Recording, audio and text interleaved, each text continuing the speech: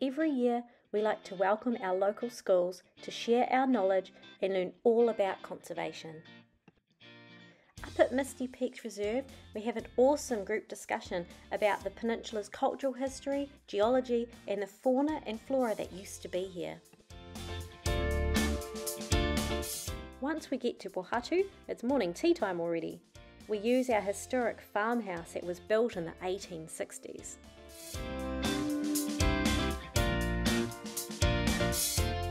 We meet the local residents and then get stuck into building some new homes for our little blue neighbours.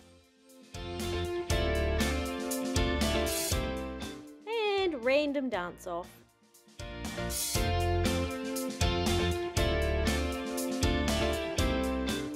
So we're working on a new design, one we think our penguins will like better.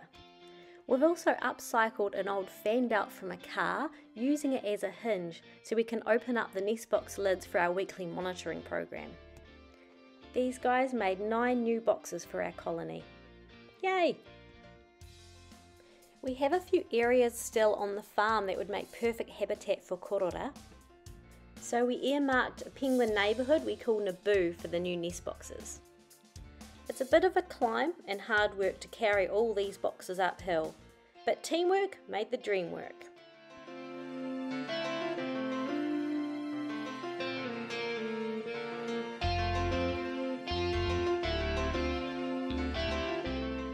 Alright, the next stage, where are we going to place them?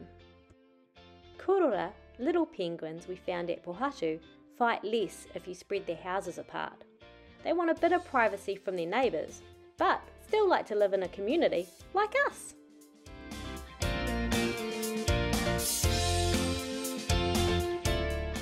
After all that hard work, definitely time for lunch. Their teachers lead with a karakia. Then after, Joey tests their knowledge. They had a great discussion talking about little blues and white flipped penguins, Canterbury's unique colour morph. Now, part of our long-term demographic and population study of our little kororā, the kids are observing what they're seeing and they're going to be writing it down.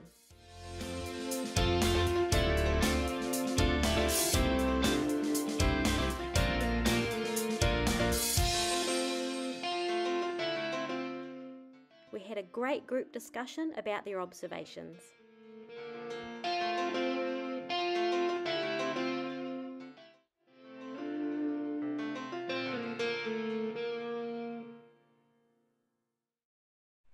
The really special part of coming to Pōhatu is learning all about the marine reserve.